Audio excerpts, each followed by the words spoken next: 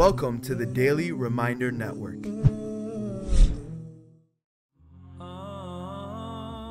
Heart Softeners by Sheikh Muiz Bukhary.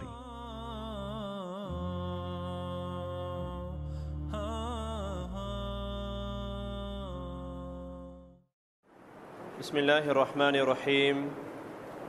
Alhamdulillahi Rabbil Alameen. Wa usalli wa usallimu ala ashrafil anbiya'i wal mursaleen.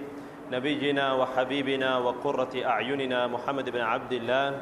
Alayhi wa ala alihi wa ashabihi afdalu salati wa atammu taslim. Amma ba'd.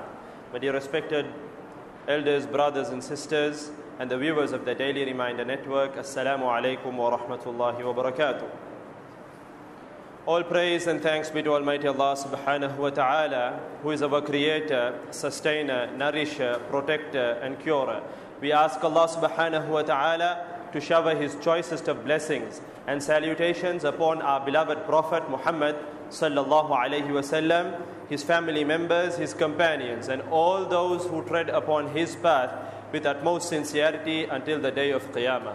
May Allah subhanahu wa ta'ala bless this gathering, and may He the Almighty bless each and every one of us, and may He open the doors of goodness for all of us. Ameen. Inshallah, for tonight's heart softener, we will be touching on Al-Ghadab. We will be touching on anger. Anger is pretty much a natural feeling that I'm sure most of us have felt at some point or the other in our lives. It is a natural feeling, a healthy feeling, as long as it is kept under control. As long as it is kept under control. For if an individual were to lose control of anger, then that would result in devastating destruction in his own personal life, perhaps in his marriage, in his marital life, perhaps at home, in his family life, in business, amongst his friends, his friendships. So much of disaster can result in an individual's life if he were not to keep anger under control. And that is why we see, once a man goes to Rasulullah sallallahu alayhi wasallam, the narration is in Bukhari, and he asks Rasulullah sallallahu alayhi wasallam, Ya Rasulullah, advise me, Ya Rasulullah. The only piece of advice that Rasulullah sallallahu alayhi wasallam instructed him was, La taghdab. Do not become angry or do not get angry. Allahu Akbar. To which he replies, Ya Rasul, to which he repeats again, Ya Rasulullah, advise me. Faraddada miraran. He repeats it so many times, Ya Rasulullah, advise me. And each time he said, advise me, Rasulullah sallallahu alayhi wasallam said, فَقَالَ لَا تَغْضَبْ. Do not become angry. Do not let anger overpower you. Allahu Akbar. So many times, and this was the same thing that came from Rasulullah sallallahu alayhi wasallam. Another instance, another narration where a man goes to Rasulullah sallallahu alayhi wasallam and asks him, Ya Rasulullah, point out to me a deed that will lead me into Jannah. The narration goes along the lines of these words. Point out a deed that will lead me towards Jannah. Rasulullah sallallahu alayhi wasallam very beautifully states, La taghdab, along the lines of these words, La taghdab wa lakal Jannah. Allahu Akbar. Do not become angry, control your anger, and Jannah is for you. Allahu Akbar. Because a lot of harm comes about if an individual's heart becomes enveloped with anger. Anger is the root cause for jealousy, for envy, for hatred, for evil eye, and all these things. Allahu Akbar. Because the minute a person's heart is enveloped in anger, he becomes blind. He becomes blind, and that heart begins to harden. May Allah subhanahu wa ta'ala save us all from that quality. In other words, may Allah the Almighty help us to keep that quality in control. Now, anger is of two types. Anger is of two types. One is known as Al-Ghadab al-Mahmud and Al-Ghadab al-Madhmoom. We have two types of anger. The first type is Al-Ghadab al-Mahmud, and that type of an anger is a praiseworthy type of anger. A praiseworthy type of anger. An anger that is encouraged. And that anger is when an individual becomes angry when the limits of Allah subhanahu wa ta'ala are transgressed. The minute the limits of Allah subhanahu wa ta'ala are transgressed, we need to become angry.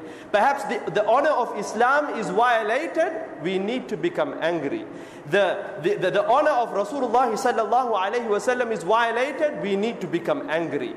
This anger is a praiseworthy type of anger. This anger is an anger that has been encouraged. The other type of anger is known as al-ghadab al-madhmoom.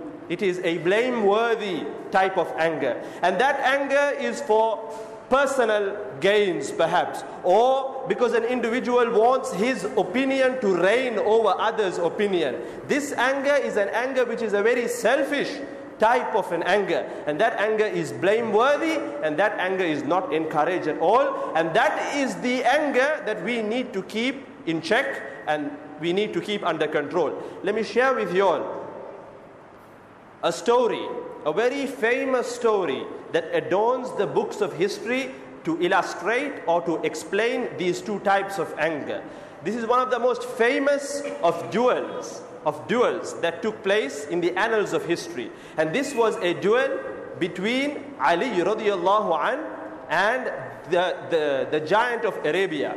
He was known as the giant of Arabia. His name was Amr ibn Abd Wud. His name was Amr ibn Abd Wud.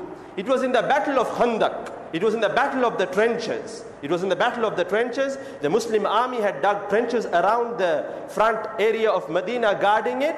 And then the Muslim army had proceeded forward, and the kuffar had also approached. And now, before the battle began very fiercely, there were a few skirmishes that took place, a few duels that took place before the battle itself. And from these duels, one of them was between Ali radiallahu anh and Amr ibn Abd Wud. Amr ibn Abd Wud was known as the giant of Arabia. He was a colossal figure. If he were to sit on top of a horse, it would be as if he was a giant, a towering giant. And even when he was off his horse, he was a giant that no one could reach up to. Everyone had to look up to him. He was such a colossal figure, Amr ibn Abd Wud.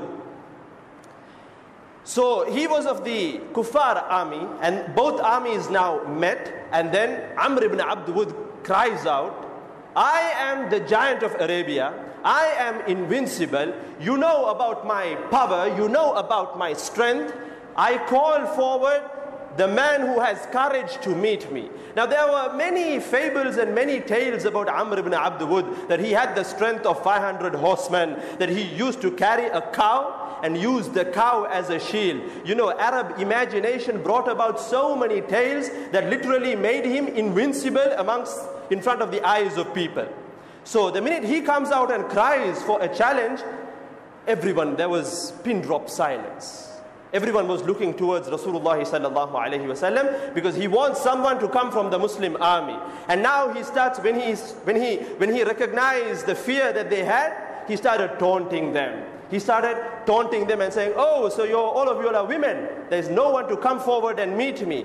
Now Ali radiallahu anhu could not bear this. He goes to Rasulullah sallallahu alayhi wasallam, Ya Rasulullah, permit me to go meet him in a duel. Rasulullah sallallahu alayhi wasallam very quietly says, Ali, go and sit down. This is Amr. This is not a normal person, this is Amr. Go and sit down. Ali radiallahu anhu was a youngster, a young boy at that time. So Ali radiallahu anhu goes and sits down.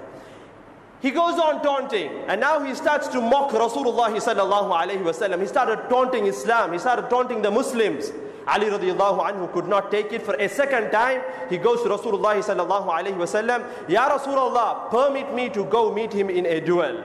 Again, Rasulullah sallallahu alayhi wasallam instructed Ali radiallahu anhu, Ya Ali, calm down, go and sit down. Now a third time he cries out, and now he's insulting, and now because he thinks there's no one, he even starts to call Rasulullah sallallahu alayhi wasallam a coward. Ali radiallahu anhu gets up for the third time. He goes to Rasulullah sallallahu alayhi wasallam, and this time Rasulullah sallallahu alayhi wasallam saw the glint in the eye of Ali radiallahu anhu, and he knew there is no stopping Ali anymore. He removed his turban, Allahu Akbar. He tied his turban upon Ali radiallahu anhu's head, and he gave him his own sword, Allahu Akbar. And my dear respected elders, brothers and sisters in Islam, that sword became a famous sword that was recorded in the annals of history, and that sword has a name too. That sword is known as Zulfiqar. This was the sword of Rasulullah sallallahu alayhi wasallam that he gave Ali radiallahu anhu. Ali radiallahu anhu now takes the sword and goes and meets Amr ibn Abd Wud. As they meet face to face, Ali radiallahu anhu, he says, Ya Amr, I know you are a man, when given two choices, you will accept one of the two choices. So I give you. So he asks him, okay, what are your two proposals? One, you embrace Islam and I leave you. Number two, you challenge me, I will fight you. To which he says, now because Ali radiallahu anhu was his relative too. So he says, oh, the son of my brother, in other words, a nephew, a far nephew of his, I don't wish to fight you. Ali radiallahu anhu says, you may not wish to fight me, but you have come to fight the Muslims and I want to fight you. Allahu Akbar. And then what happens, that enrages the giant. He jumps off his horse and they both collide in a duel. A duel which was very fierce and very strong, but Ali radiallahu anhu defends himself, and the duel progresses in such a way that finally Ali radiallahu anhu keeps the sword on the ground and tackles the giant and wrestles him to the ground. Allahu Akbar. Now the minute he was wrestled to the ground, the giant, he was thinking, this is a youngster, an upstart who has put me down. I'll just throw him and get back onto my feet. But Ali radiallahu anhu had him in a grip of steel. He tried to get up, but he could not break the grip of Ali radiallahu anhu. He was amazed, this youngster, how can he be so strong? His muscles were of steel. That was a description of Ali radiallahu anhu.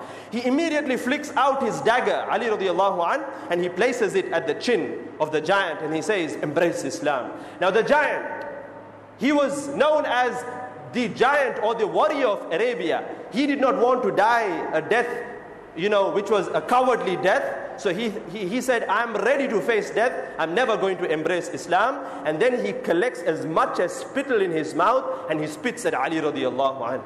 And now, the minute he did that, he thought, he's about to slash my throat because I have angered him even further. So he was ready for that and he puts his chest forward. But then suddenly something amazing happens. Ali radiallahu anhu gets up, wipes his face and moves away and looks at him very solemnly. The giant says, aren't you going to kill me? Then Ali radiallahu anhu clarifies, all the while I was fighting with you for the sake of Allah subhanahu wa ta'ala, because I was angered that you violated the honor of Rasulullah sallallahu alayhi wasallam, the honor of Islam. But now that you spat on my face, it becomes a personal vengeance. It is an anger, a personal anger, and I don't wish to fight you over a personal anger between us. And he moves away. He turns and he walks back. The giant seizes the opportunity. He runs at Ali radiallahu anhu, trying to hit him from behind. Ali radiallahu anhu, in lightning reflexes, he jumps for his shield and then shields himself from that blow. And all that the Muslim army and the Kuffar army, the only thing they saw was the sunlight glistening on the sword of Zulfiqar, and suddenly the giant's head was rolling on the ground. Allahu Akbar. There was blood spurting, the body swayed from one corner to the other, and then the body came crashing to the ground. Allahu Akbar. And the scholars of history mention, my dear respected elders, brothers and sisters in Islam, that the valley shook not because of the body crashing, not because of the body of the giant crashing, because of the Allahu Akbar of 2,000 Muslim throats. Allahu Akbar. Allahu Akbar.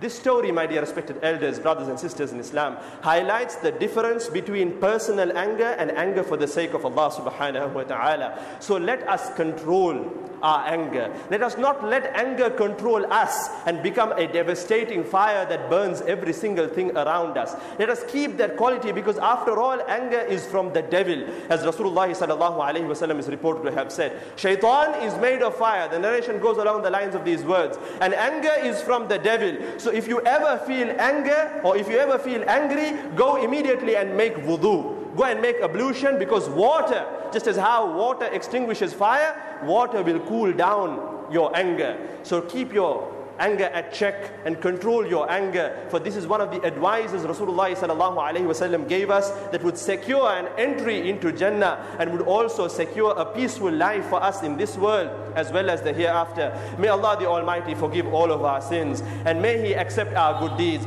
May He the Almighty help us to keep our anger in check. May He help us to control our anger. And may He unite us in the gardens of Jannah, just as how He united us here tonight with our beloved Prophet Muhammad sallallahu alayhi wa sallam. Wa akhir da'waya alhamdulillahi rabbil alameen. Jazakumullahu khair.